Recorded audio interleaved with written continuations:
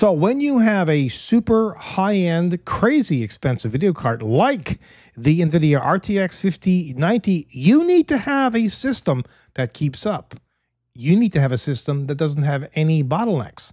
And your PCI Express, well, might be that bottleneck, or at least according to this article. The NVIDIA RTX 5090 loses apparently over 25% performance without full PCI Express bandwidth, with noticeable losses in rendering workloads. And this would be a great time to remind you, and it gives me motivation to continue to do these videos.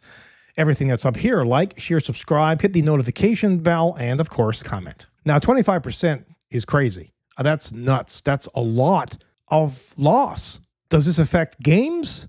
Thankfully, no, it doesn't really. I mean, maybe it would a few frames. You'd lose a few frames. What's a few frames? If you have a 5090 video card, it's not a lot, really. I mean, you might see those few frames if you're gaming at 4K with epic settings on using Unreal Engine 5 or something.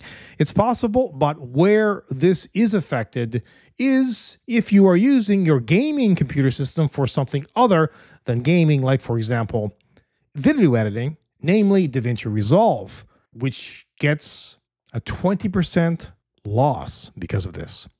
After Effects, a 10% loss.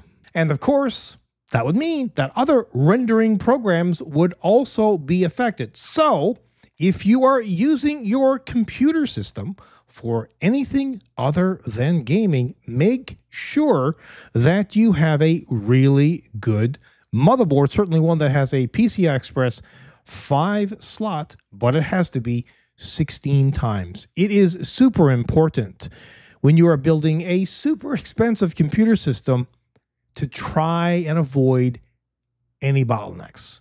And if you bought a 5090 video card and you bought a very poor motherboard and poor memory and a poor drive and all that stuff, of course, that's a loss in itself.